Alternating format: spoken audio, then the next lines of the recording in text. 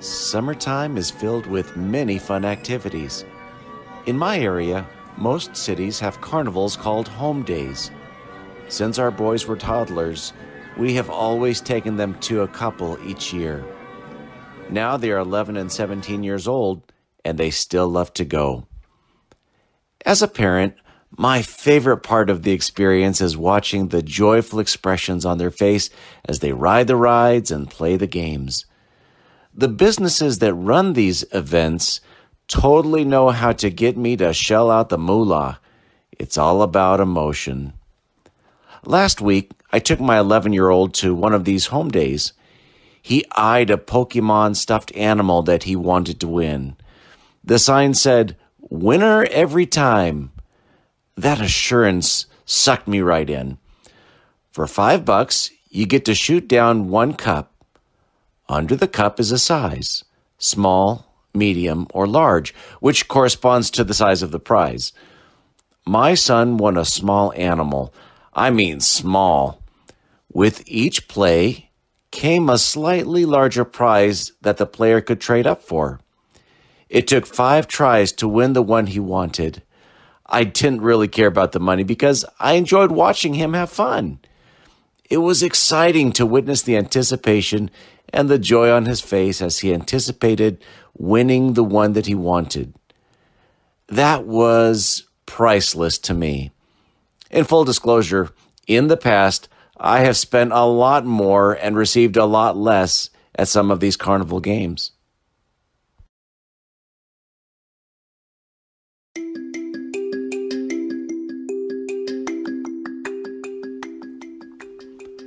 How carnivals are like housing.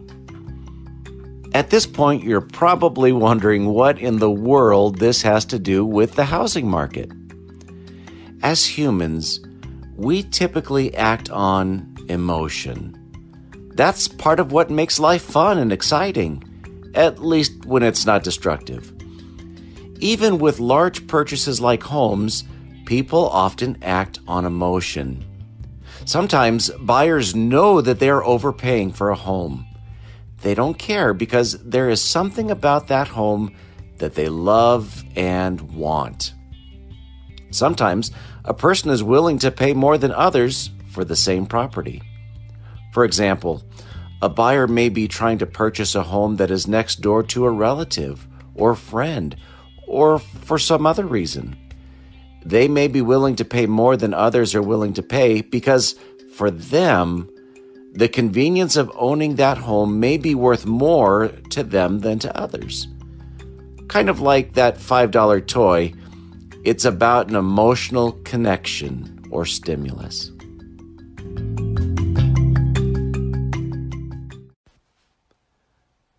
Let's talk market value.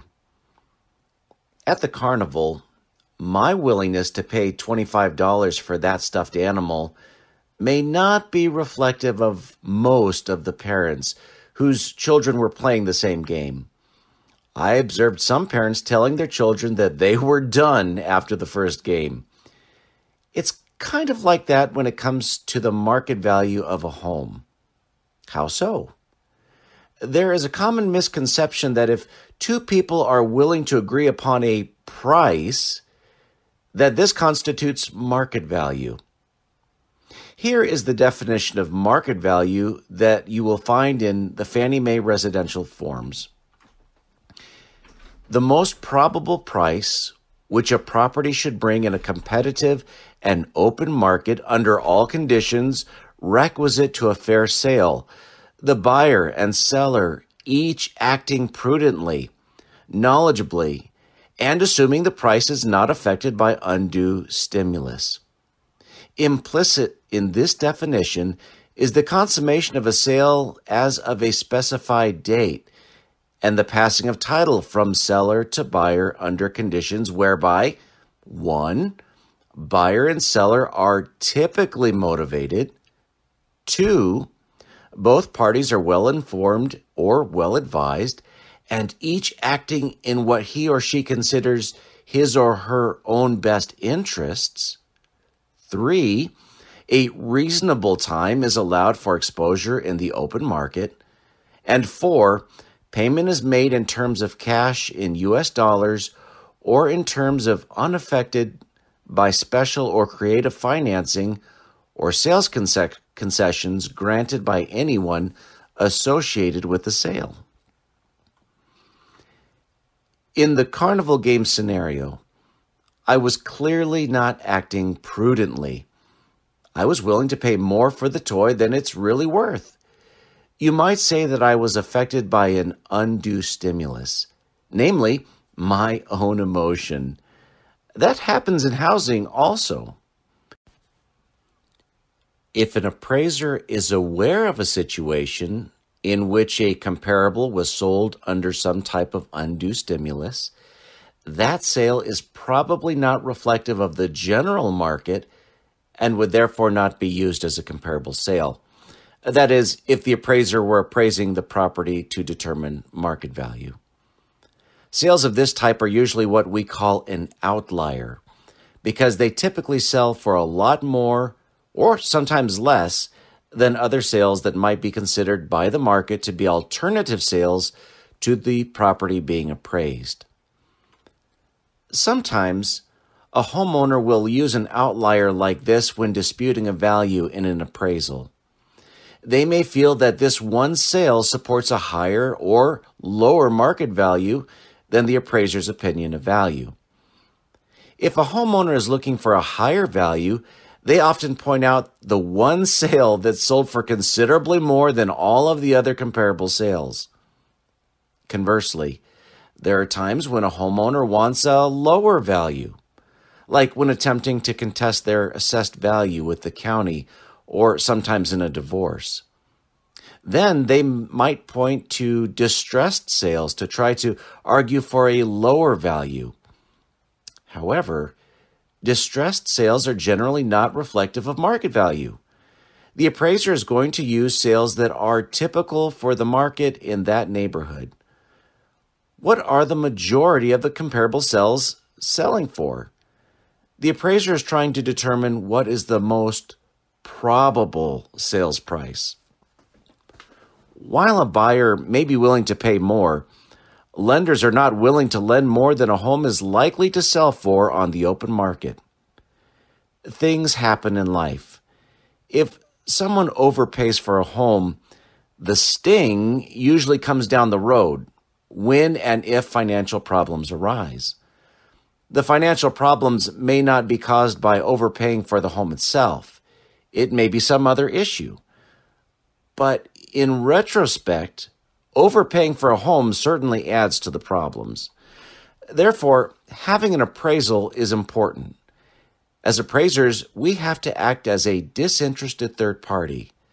We have no emotion or skin in the transaction. I think that because of this, some feel that we are sabotaging deals because we just don't care. The truth is that we cannot care if the transaction goes through or not. While this is the case, I don't know of a single appraiser in my 21 years of appraising that is purposefully appraising homes to kill deals. We just have to reflect the market, good or bad. And now, a word from our sponsors. Home Value Stories is sponsored by FindMyAppraiser.com. FindMyAppraiser.com is a network of trusted, knowledgeable local appraisers dedicated to delivering accurate, quality valuations for your home or business. If you're looking for an excellent appraiser in your area, go to FindMyAppraiser.com. They have the best appraisers. Home Value Stories is also sponsored by ConsumerHomeValue.com, your go-to resource for trusted consumer information about all things real estate. Are you buying, selling, moving, considering remodeling, or more? Go to ConsumerHomeValue.com for reliable answers to your real estate questions. And now, back to the story.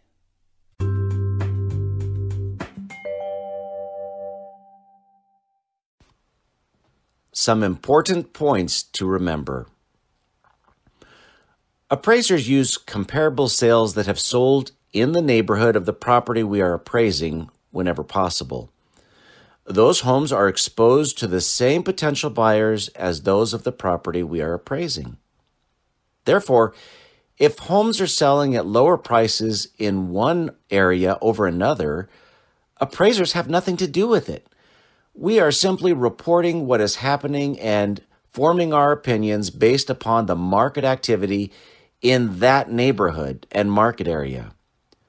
We never base our opinions on race, religion, gender, or any other factors related to people. Appraisal reports reflect what people do in terms of real estate, not who they are or what they believe. Back to the carnival analogy. Perhaps like me, when you go to a carnival, you love the lights, the people, the rides, the junk food, and most of all, the fun with our family. It is all about positive vibes. In many ways, housing is the same. Home buying is an exciting time. Buyers imagine the morning sunshine coming through the windows in the kitchen of their new home. Or they may imagine big family dinners for special occasions. If a buyer has children or plans on having children in the future, they anticipate the joys of giving them a good home to grow up in. Of course, there's more to a good home than just a house. If you're looking for a home, I wish you the very best. It's an exciting time, and if the value of the home you are looking to buy is in question, don't hesitate to call an appraiser in your area. We're here to help you make an informed decision.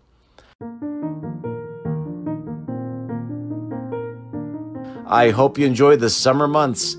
Go to a couple of carnivals, eat some funnel cakes, throw some darts, and pop some balloons.